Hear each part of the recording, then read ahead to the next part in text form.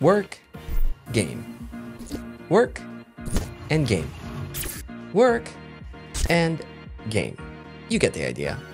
It's kind of become the natural progression of my desk setup, so I figured, why not give you a tour of my hybrid work-from-home desk setup?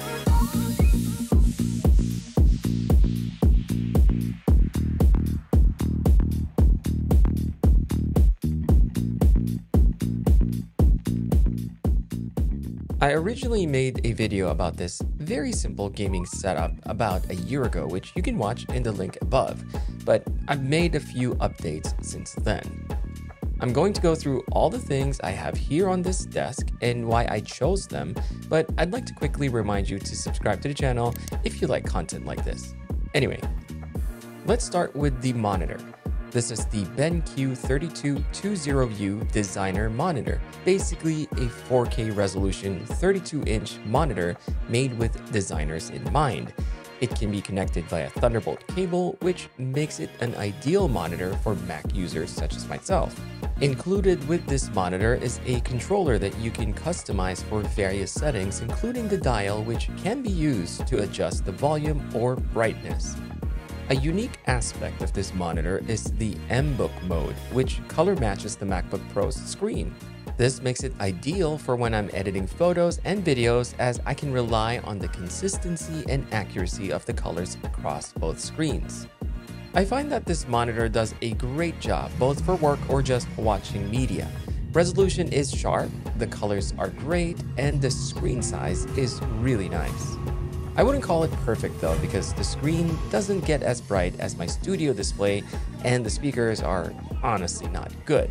However, what you do get is an excellent large monitor with accurate colors that is also much more affordable than what Apple currently offers in terms of screen color accuracy. With a 60Hz refresh rate, it's definitely not geared for gamers, but for a casual gamer as myself, I think that this monitor still looks great. For the type of games I play, I've never really had any issues with screen quality. I think it might simply be the fact that I feel like I'm playing on a fairly large TV than a computer monitor thanks to its size. And the size does help hide the console right behind it. I'm using an Xbox Series S mounted on the wall behind the monitor. I think the Series S is the perfect console for casual gamers.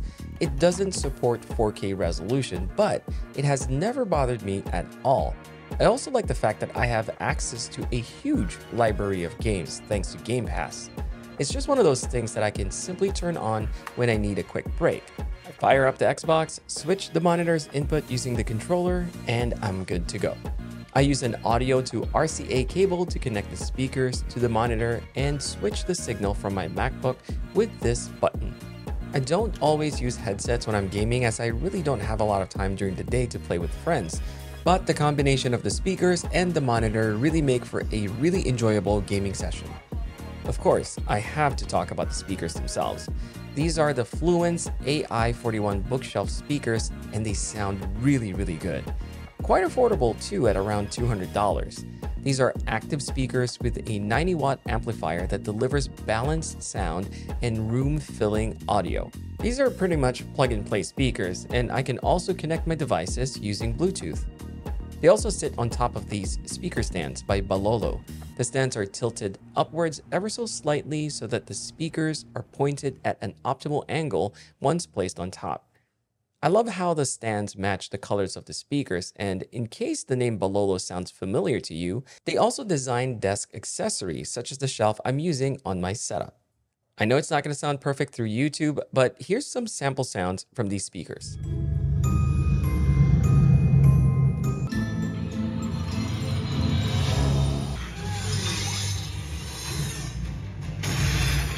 I can't believe it! It's incredible!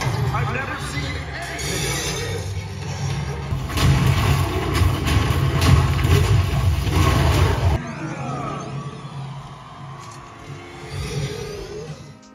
Whenever I'm working, I prefer using my Bowers & Wilkins noise-canceling headphones, but for gaming, I use these very affordable Astro A10 gaming headset.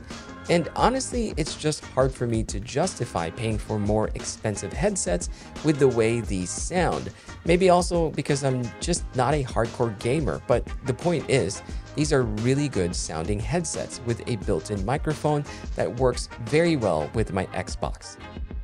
I mentioned the desk shelf earlier, and this one is made by Balolo. It's called the Setup Cockpit, and as a matter of fact, I made an entire video about this desk shelf, which you can watch at the link on the top of the screen. Anyway, this shelf does a lot more than just offer organization or additional storage space. For one, it looks good.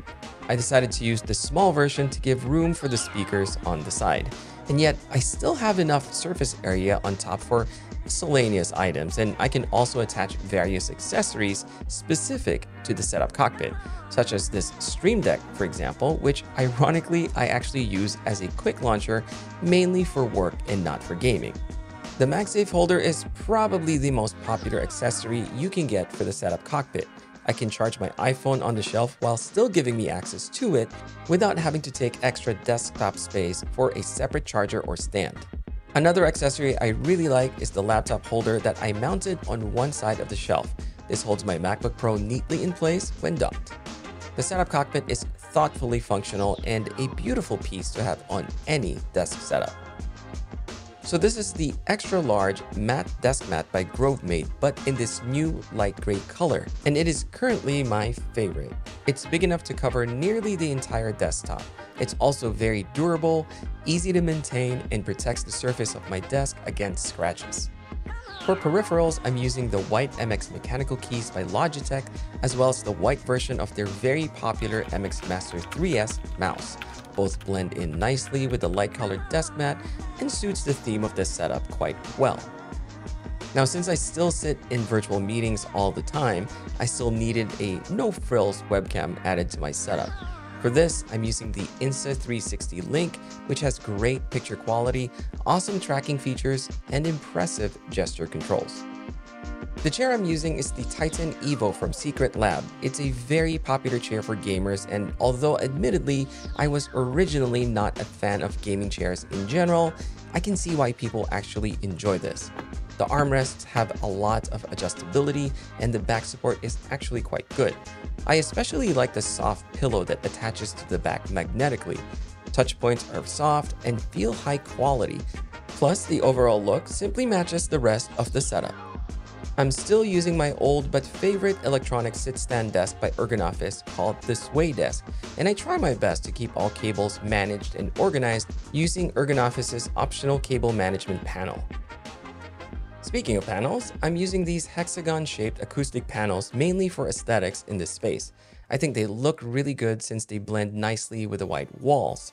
The shapes make the backdrop visually interesting without it looking overly distracting. This is currently my favorite spot to work in, mainly because it's just efficient in the sense that I can easily switch between work and leisure. While it's still ideal to have a separate desk setup for either one, it's not really conducive for a lot of people, especially if you lack the space in your own home. I hope this video has given you some ideas on how to build your own hybrid desk setup, and if you have any suggestions for it, I'm all ears in the comment section. Oh, and by the way, I'm currently working on my actual home office makeover video, which I will be sharing as soon as I get everything in order. I don't want you to miss out on any of the exciting things I have to share just around the corner, so make sure you're subscribed to the channel and hit that bell icon. You know what to do. I also want to sincerely thank you for supporting my content over the years.